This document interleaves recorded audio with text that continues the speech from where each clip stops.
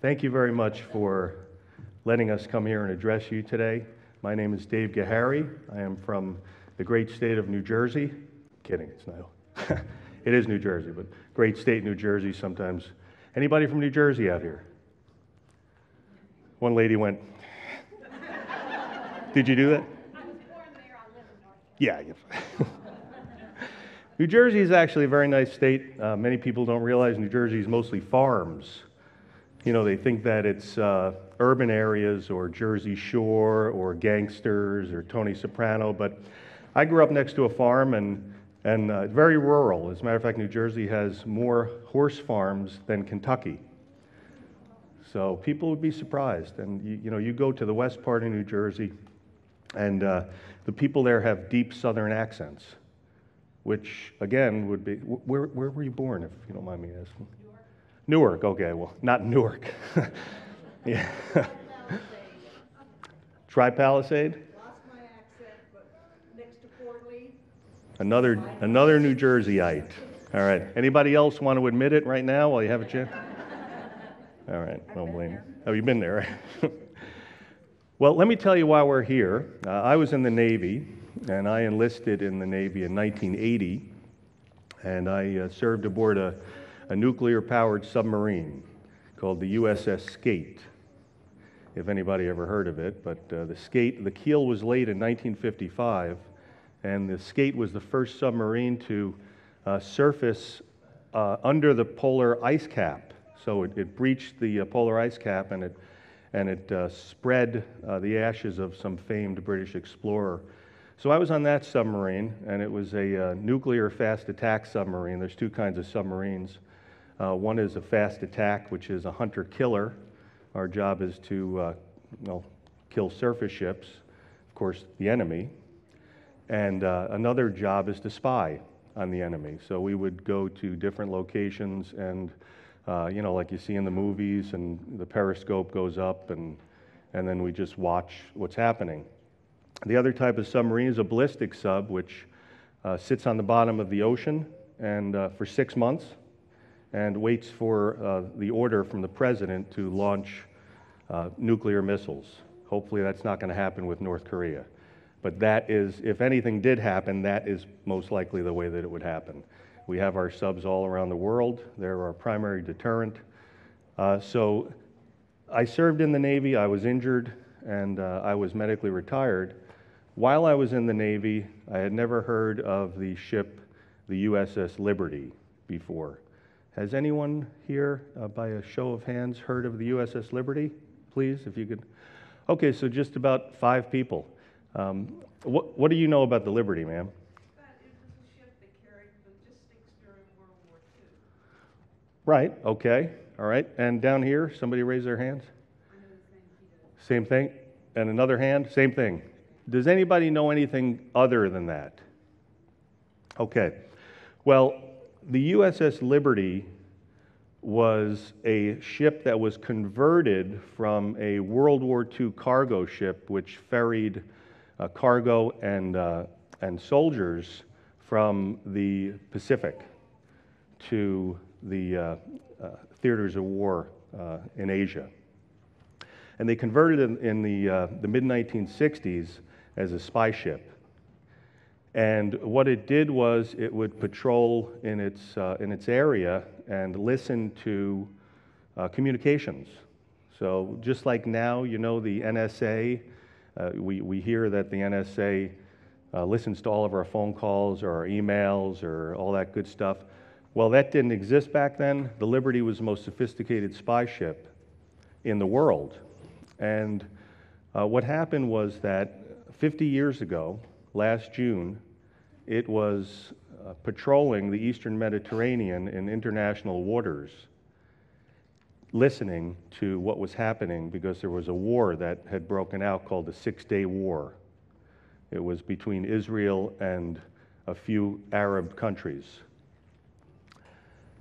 While the Liberty was in international waters, they were attacked viciously by unmarked jet aircraft and torpedo boats. 5 torpedoes were launched at the Liberty. This was June 8th, 1967. And they murdered 34 Americans, and they wounded 174. Out of a crew of 294, that's over a 70% casualty rate. Planes were launched off of some aircraft carriers to come to the rescue of the Liberty, and they were recalled twice. First time by Secretary of Defense McNamara, the second time by the President of the United States, Lyndon Baines Johnson. They let the Liberty sit in the water with body parts all over the deck. Not only had they shot over 5,000 armor-piercing shells in the deck, or in the ship, the skin of the ship, and a 40 by 40 foot torpedo hole, but they also put over 1,000 rocket and cannon holes this size into the ship. The country who attacked it was Israel, who claimed that it was a case of mistaken identity. Of course, 1 or 2 shots is a case of mistaken identity, not 5,000 or 1,000 or even 100. The reason that nobody knows about the Liberty is because our own government has covered it up since June 8, 1967. In fact, the sailors, and there were a few Marines and a few civilians on the Liberty, were threatened that if they ever mentioned what happened, that they would go to jail or worse. And for the longest time, they never said anything. When I found out about the Liberty, I couldn't believe it like a lot of people do. And then I found out more and more, and I knew it was a national disgrace. The worst part about it, perhaps, besides the government cover-up, our own government, is that the USS Liberty is the most highly decorated ship in the history of the United States Navy for a single action. But nobody knows about it because of the cover-up. So we decided that besides write a book about it, that we were going to make a movie. And that's why we're here to talk to you about that. And the fellow who's going to come up next was actually on board that ship on June 8, 1967. He saw what happened. He saw the carnage. He saw the misery. He was injured, as most of the Liberty crewmen were, but he stayed with the ship until it got to dry dock, and then when it got back to the United States under a cloud of darkness, because they didn't want anybody to know what happened, that Israel attacked our own Navy ship in international waters. I want to introduce to you a very close friend of mine, and we get closer every day. His name is Philip Francis Tourney. He's from Colorado. He enlisted in the Navy in 1964. He served his country honorably. In fact, he re-enlisted. He served his country twice, and he has 2 honorable discharges. He's a great man, and he has an incredible story to tell you. What we'd like to do is afterwards, if anybody is interested, we have Phil's new book called Erasing the Liberty, which he'll show you. If anybody is interested in getting this book, which tells you the story through the eyes of not just Phil, but through the eyes of many survivors and also other military people who had come to the aid of the Liberty. If you're interested, you can get the book. They're $25. Phil will autograph it, and he'll inscribe it, whatever you'd like. And every penny that goes to from the sale of books goes to the movie. So we want to make a full-length feature film about the USS Liberty. There's never been a movie made about it. How could the most decorated ship in the history of the United States Navy not have a movie made about it? That's why it's a national disgrace. But every year they make movies that are complete garbage. We know, we see them. I don't watch them, but I know the junk that comes across. I see it on the internet. So that's why we're here. I appreciate your time, and please let's give a warm welcome to my good friend Phil Tourney. Thank you, Dave.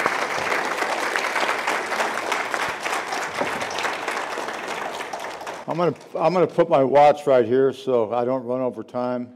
Thank you, Dave, for the kind introduction. Ladies, I want to thank you very, very much for giving us the opportunity to be here, talk to you all, and hopefully get to know you. First of all, I thank you for being here because you're all patriots, and God bless you for that. And for that, you deserve a great big hand. All of us are patriots, especially you ladies, for being here with all the support you give your husbands and friends, brothers. It's just a wonderful deal, and thank you very much.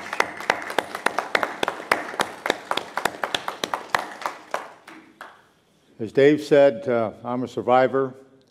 I joined the military in 1964 when I was 17 years old. Did 2 tours of duty in Vietnam before I got aboard the Liberty.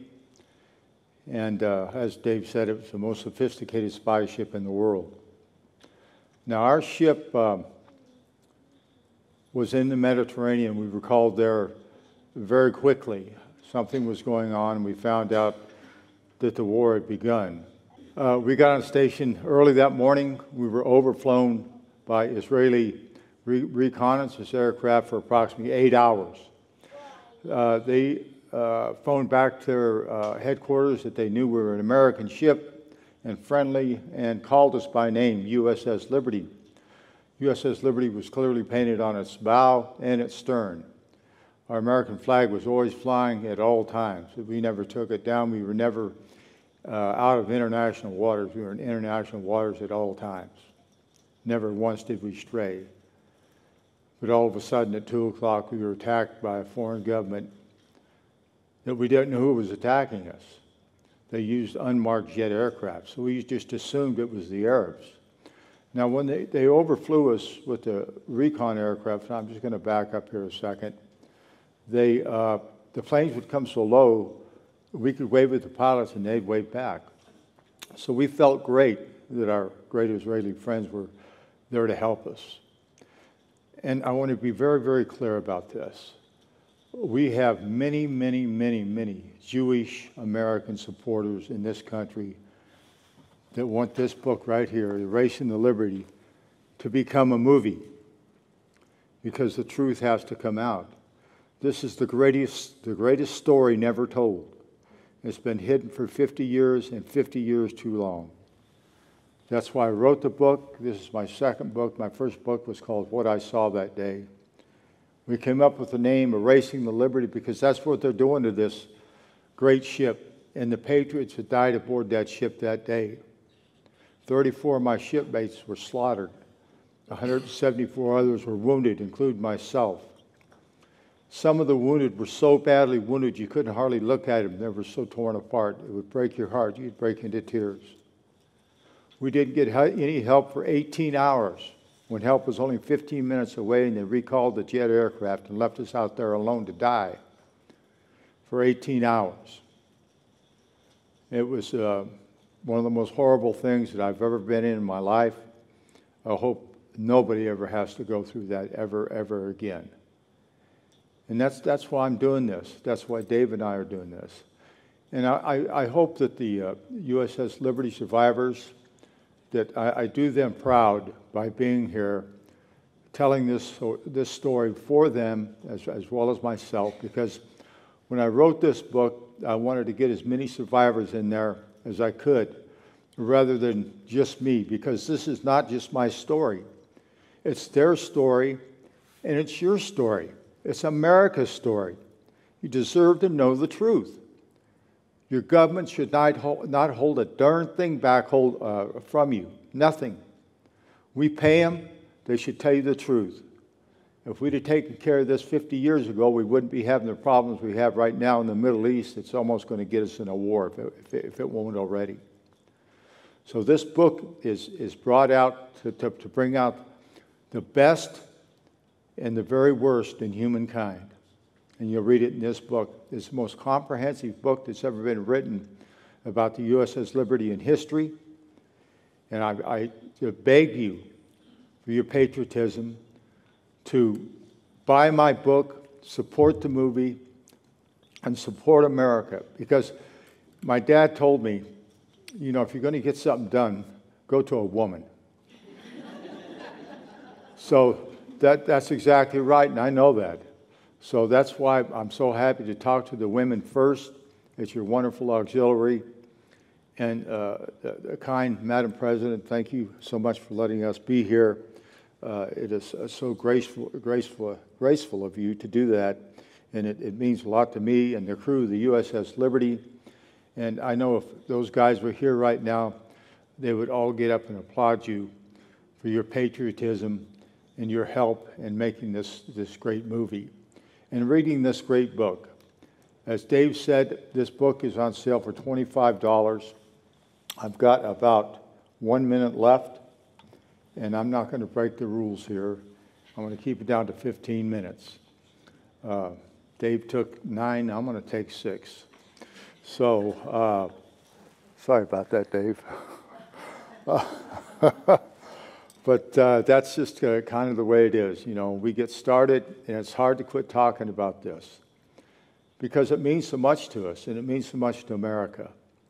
So show your patriotism, show your love of country, show your love of your family, and let's get the truth out.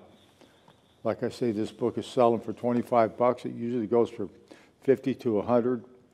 We would not sell it to Patriots for any more than basically what we paid to get the book printed. It's $25. I'll tell you what, $25 will go a long ways to helping us make this movie. We get a lot of donations for $1, $5, $10. And we thank them every one. A lot of them live in the basement apartments. They don't have any money, but they want to help get this story out. So we're counting on you patriots, you wonderful women, to help us out. Thank you for giving me the honor and the time to speak with you. God bless America, and God bless you. Thank you.